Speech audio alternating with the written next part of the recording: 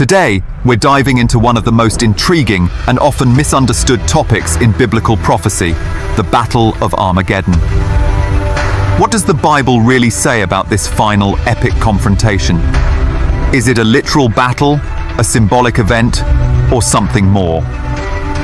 In this video, we'll explore the meaning of Armageddon, its place in end times prophecy, and what it signifies for the future of humanity.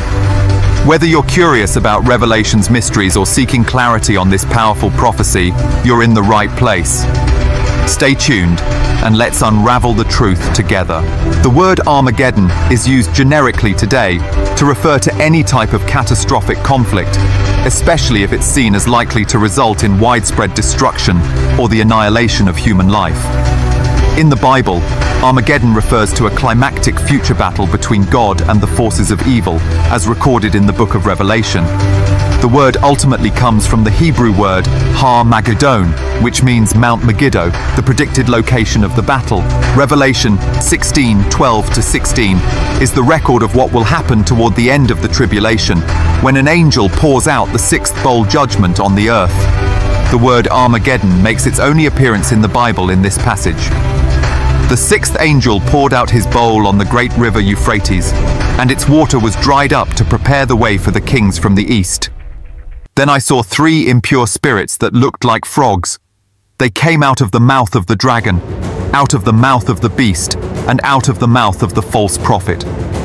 They are demonic spirits that perform signs, and they go out to the kings of the whole world to gather them for the battle on the great day of God Almighty. Then they gathered the kings together to the place that in Hebrew is called Armageddon. The exact location of Armageddon is unclear because there is no mountain called Megiddo. However, since Har can also mean hill, the most likely location is the hill country surrounding the plain of Megiddo, some 60 miles north of Jerusalem. Throughout history, armies have fought countless battles in that region. Egyptians, Assyrians, Greeks, Romans and Crusaders fought in Megiddo, as well as the armies of Napoleon.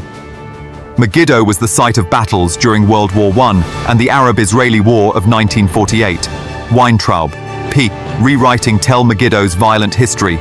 Discover, Sep 30, 2015. In the future, the plain of Megiddo and the nearby plain of Esdraelon will also be the focal point for the Battle of Armageddon. The plain of Megiddo, or Armageddon, was famous for two great victories in Israel's history. 1. Barak's victory over the Canaanites, Judges 4:15, and 2. Gideon's victory over the Midianites, Judges 7. Armageddon was also the site of two great tragedies. 1.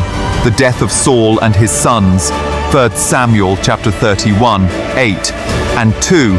The death of King Josiah, 2 Kings chapter 23, 29-30, 2 Chronicles 35:22. According to the futurist interpretation of Revelation, which is our view, the Battle of Armageddon will be a real battle in the future, near the end of the tribulation. Demonic influences will cause the kings of the earth to gather their armies for an all-out assault on Jerusalem. The Antichrist will be leading the charge. Revelation 16:13-16. Jesus Christ will return to earth with the armies of heaven, Matthew 25:31, Revelation 19:14. His feet will stand on the Mount of Olives, Zechariah 14:4. He will defeat the forces of evil, Revelation 19:15-16. He will cast the Antichrist and the false prophet into the lake of fire, Revelation 19:20. He will bind Satan, and he will set up his kingdom on earth for 1,000 years. Revelation 20:1-6. At Armageddon, the Lord Jesus Christ treads the winepress of the fury of the wrath of God Almighty. Revelation 16:19. And all things will be made right. The Battle of Armageddon reminds us of the ultimate confrontation between good and evil, a moment prophesied to shape the destiny of all creation. While the imagery is intense and the stakes are cosmic, it also carries a message of hope, that justice will prevail and light will overcome darkness. If you found this exploration insightful, don't forget to give this video a thumbs up and share it with others who might be curious about this profound topic.